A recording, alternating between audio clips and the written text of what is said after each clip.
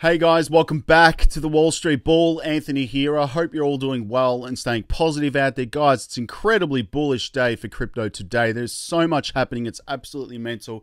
And I'm so bullish, I've got my bull ring on right there. Absolute facts. Anyway, we've got updates in relation to Ripple and a potential, discussion with the SEC coming up literally tomorrow in Australia. Today, obviously the 20th, we're a day ahead. So this is happening on the 20th. This usually happens every single month as well. But there could be a potential settlement talk there, which is really interesting as well. Updates in relation to VECHAIN. There's new staking that's been released by Binance. We've got updates in relation to Lunar Classic as well, Quant, MicroStrategy. It's crazy. I've got an interview as well with all these senators in the United States talking about, potential securities. However, I'm going to get into all that. So make sure you stick around to the end of the video. Let's get straight into it, guys. Massive shout out and thank you to every single one of you who have subscribed to the channel. I really appreciate it. Thank you very much. If you are new to the channel, make sure you smash the subscribe button down there and turn on that little bell notification as well, because as you can see right here, I love documenting my journey with investing with cryptos, dividend stocks, growth stocks, talking about passive income, building financial freedom, and yes, my goal at the end of the day is to build generational wealth. So come along this incredible journey. We are just getting started. Also, if you can give this video a thumbs up, watch it straight through, it would really help me push this channel out to a lot more people, because the YouTube algorithm is absolute magic when you find, ladies and gentlemen, do that. So make sure you give it a good old thumbs up down there, guys. It doesn't cost you anything. Thank you very much. You guys rock. Also, little disclaimer, I am not a financial advisor. Please do your own research and due diligence with this stuff. I do not want to see anyone get financially hurt. That is why my #1 golden rule is I only invest what I can afford to lose. And yes, we don't like to lose. You can lose money like that in the blink of an eye in crypto, all right? So please be careful out there. Do your own research and due diligence. This video is for educational and entertainment purposes only. All right, ladies and gentlemen, the formalities are out of the way. Let's go straight to the community tab. There is literally so much happening today. It's crazy. And this is no joke, all right? So I literally had a dream last night that I actually bought a Gulfstream G700 jet. And I actually vividly remember that I was getting, once I placed the order for $200 million, don't ask me why so much, but $200 million, I got an email, a welcome package, and a welcome gift bag that I actually purchased the jet. And then I woke up. So that was an actual dream. When you have those real vivid dreams, that was real. Anyway, crazy stuff. Morning, obviously, this morning, my altcoins that were up, obviously, Rose, you had Electronium, ETN, Matic, Theta, and Win. They were the ones up in my portfolio. Now, let's go to CoinSpot to have a look what's going on in the Aussie dollars right here, guys. I use CoinSpot in Australia, so please feel free to use the referral link below. You will get $10 in Bitcoin, of course. And let's just have a look here, guys.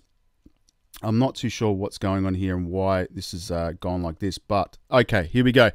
All the prices you see here are in Australian dollars. Everything else is set to USD because I'm catering for everybody around the world and especially my Aussie fans. So all the prices you see here are in Australian dollars. Everything else is set to US dollars. So I'm catering for everybody. Now, let's go through my favorites. Bitcoin sitting at $30,000 Australian. It's around about 19,000 US dollars right now. And I think this is the bottom. I don't think it's going to go to 4 to 5K, because if it does, I'm definitely buying it straight up. No questions asked, all right?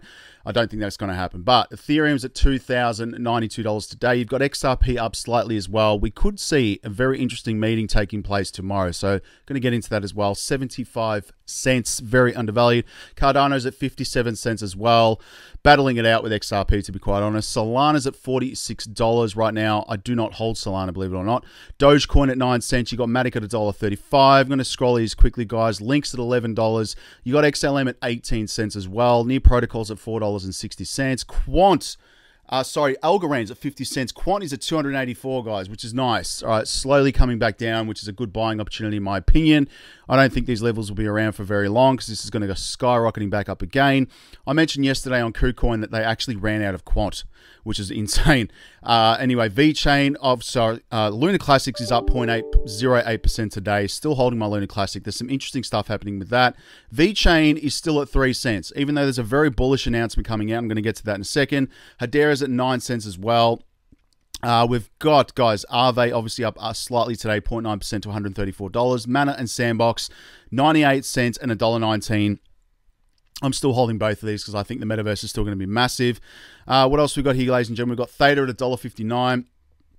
Axie Infinity sitting at $16. I will buy some Axie Infinity because I'm staking that, earning some insane returns. All right, 78% APY. We've got IOTA at 39 cents. Neo's at $12. We've got Helium at $7.50.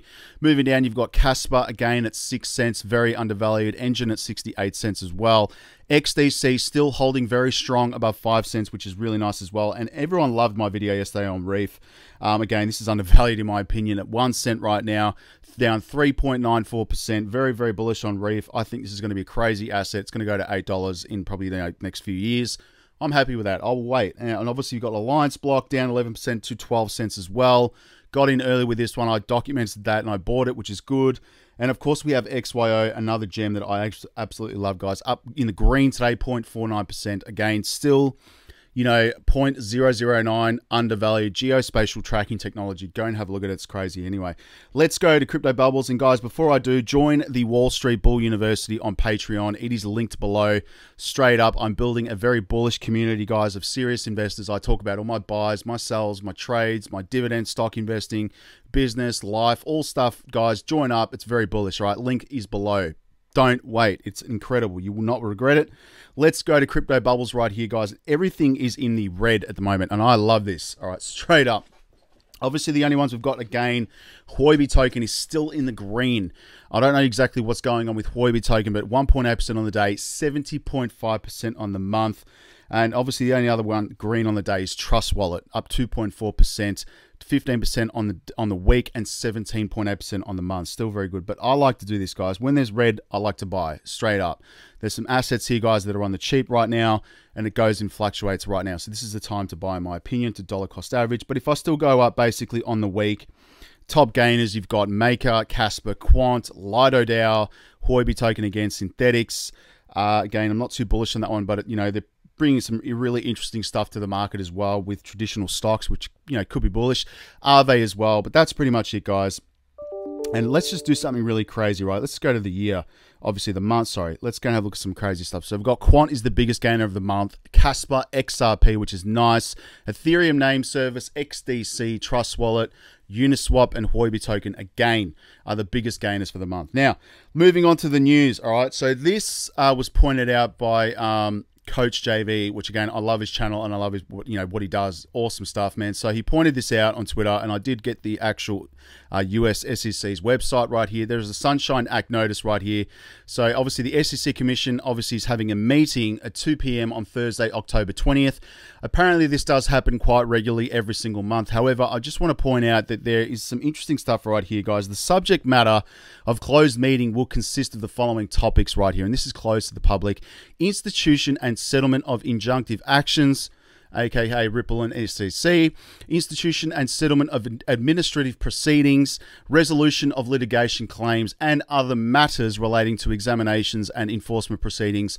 It's going to be very interesting to see if actually Ripple attends this meeting or if there's any discussions there about Ripple. I don't know.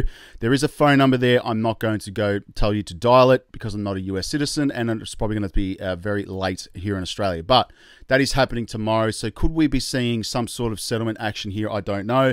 I just want to point out as well that Ripple can settle with the SEC at any time. This happens all the time. You can settle what they call at the door, literally on, you know, you can settle anytime, or at the door of the courtroom, literally you can settle before you even walk in. It happens all the time, all right, even from personal experience. Now, Ripple whales have bought over, obviously, 300 million XRP within months, guys. This is insane, all right, straight up. So XRP price has faced a significant drawdown as the Ripple SEC legal battle continues. Ripple whales have accumulated close to 300 million XRP over the last few months. Still, there was no notable growth in XRP delay active addresses to support a bullish breakout right here. But this is crazy, all right? Whales have been buying and accumulating XRP and obviously are prepping for the big win. You can see right here. So Ripple whales, XRP investors and traders, as well as the XRP price, have been at the mercy of the direction that the Ripple versus SEC case takes. And as 2-year-long legal battle continues, XRP price has faced a significant drawdown from its 2018 all-time high of $3.40, which again I strongly believe will smash straight through that once this case gets, you know, done and dusted. It literally is going to take off. Facts, all right? So again, I believe that the whales are buying up, as you can see right here, and I think I am definitely going to be doing that as well, because once this case is over, you will never get a chance to buy XRP at its current levels. Now, Obviously, guys, there's a very interesting interview I'm going to play you on Twitter as well. Now, it goes to say that, you know, Ripple basically is raising funds from retail investors. That is not the case, all right? Straight up. You can see here on Crunchbase, they had significant investments from many different investment firms and venture capital firms. You know, Tetragon Financial Group right here, guys, 200,000. It was actually $250 million raised. And we can see here, guys, SBI Investment was a massive investor. We have Google, we have, you know, Bill and Melinda Gates Foundation. I mean, these guys actually put the money in before retail did. So there you go. I mean, that just clears out that whole nonsense that this interview I'm going to play you as well. And you'll see in a second. So stick with me right here. And again, the UK Ripple customer owned by Visa, chosen by Integrated Finance as the best FX provider right here, was, again, just another reason why I love Ripple and XRP. According to a recently published piece by the papers right here, UK-based Ripple customer Currency Cloud has been chosen by the, obviously, Integrated Finance. This is a financial infrastructural platform that provides fintech companies with access to financial services and integration workflows. Besides, it offers integration of the foreign exchange services, FX, to payment platforms providing banking solutions, which is really nice as well. So the latter has picked Currency Cloud as the foreign exchange FX partner. This partnership with Currency Cloud will enable integrated finance clients to set up transnational payments and Forex functionality on their platform seamlessly right here at a low cost in the future.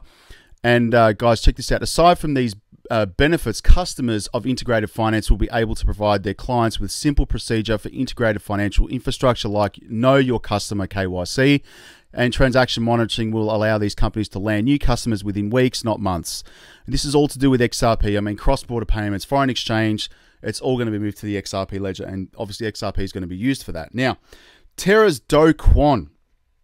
What is this guy doing? So Do Kwon apologizes to Luna victims, insists he is not on the run. Where's all that money there, mate? Anyway, so Terraformer Labs, Do Kwon, has insisted that he is not on the run despite the red notice being issued against him by Interpol. Speaking during an interview of Laura Shinride here, the Unchained podcast, Tuesday, Quant, who declined to state his exact location, stating for security reasons, obviously because people want him, obviously, clarified that he moved to Singapore before the Terra collapse, which saw roughly $60 billion evaporate in May. There is no reason why any government official would believe we fled to Singapore right here, Quant said. I don't know if they intended to mislead or if it was a simple mistake, but there's just simply too many things that are not true that are coming from the Korean side round. And he went on to clarify that none of his assets of those of the LFG Luna Foundation Guard had been frozen by crypto exchanges OKX and KuCoin following the issuance of the arrest warrant against Quant on September 14th. So it's really interesting right there. So he basically... there were two exchanges reportedly froze 3,313 Bitcoin worth $67 million. That is insane. Who knows what's going on there? But there is stuff happening with the devs.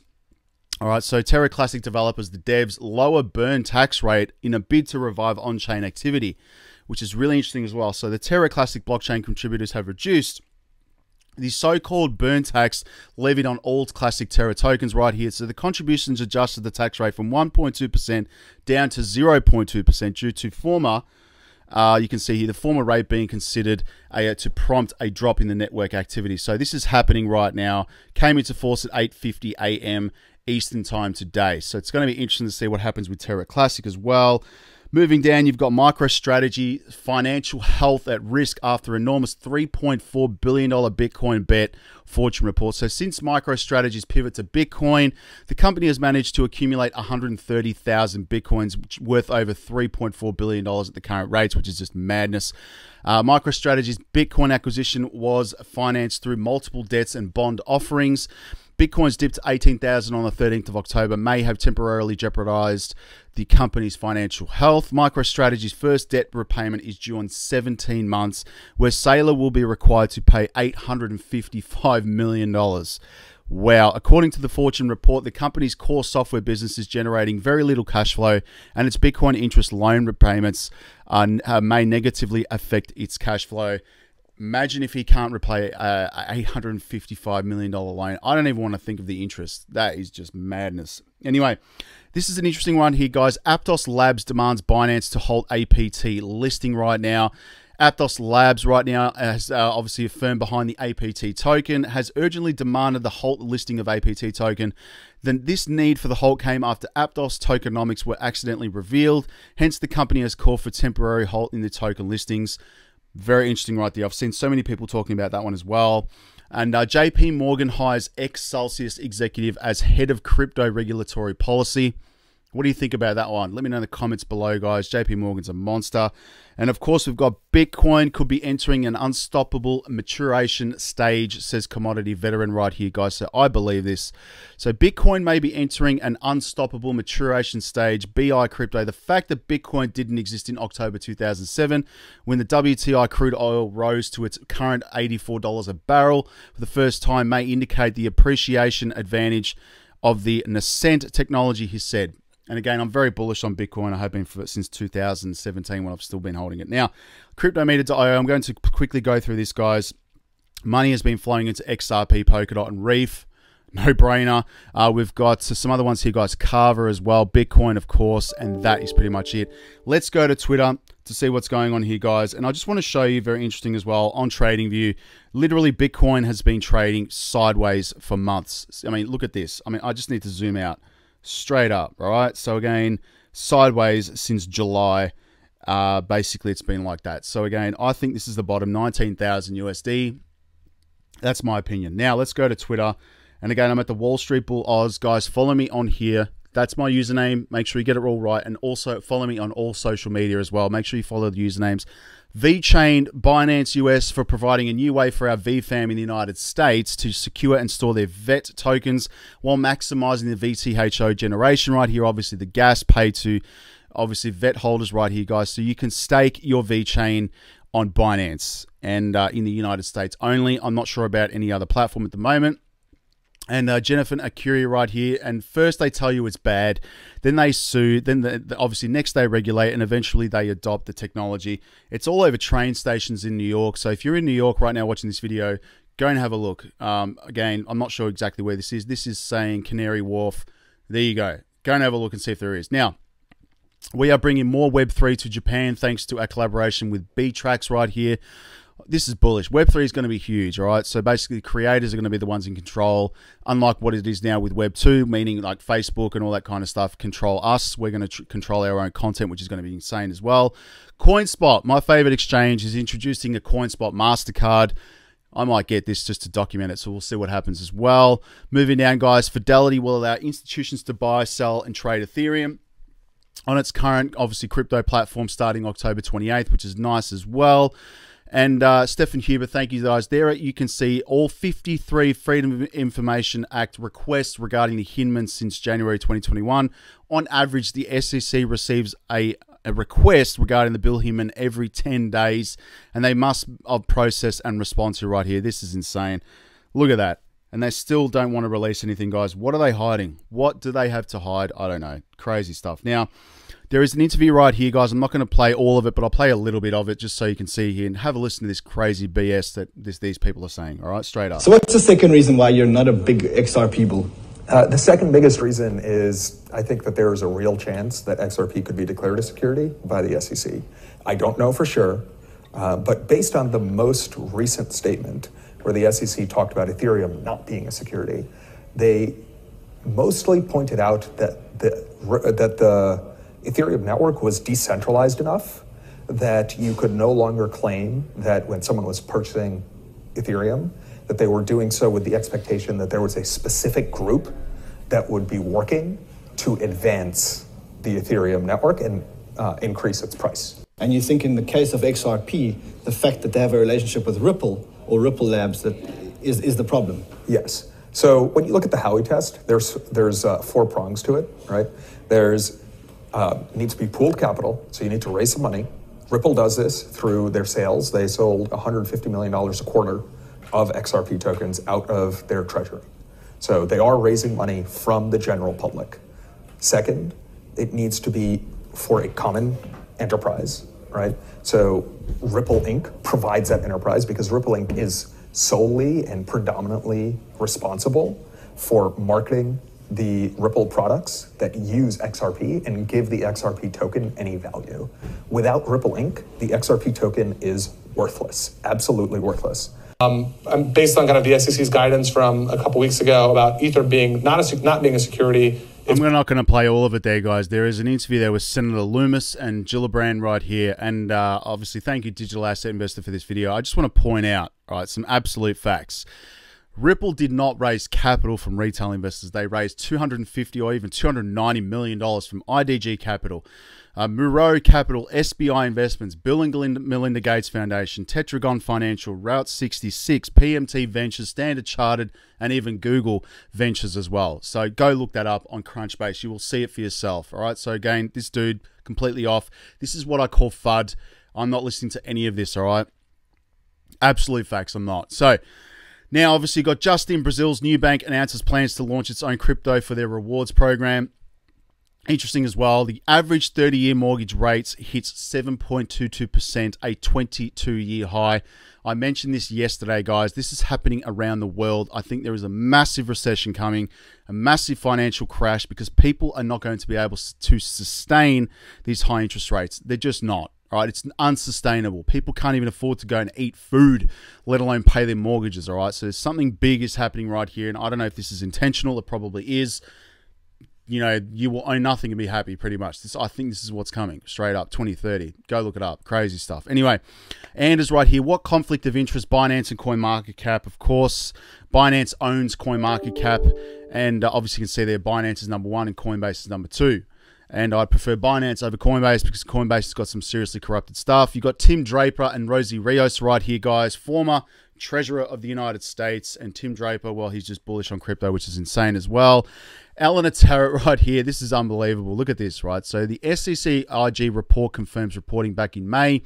The SEC is seeing the highest attrition rate in 10 years right here. So most concerning is the attrition rate in senior officer and attorney positions, about 20.8% and 8.4% FY financial year 2022 respectively.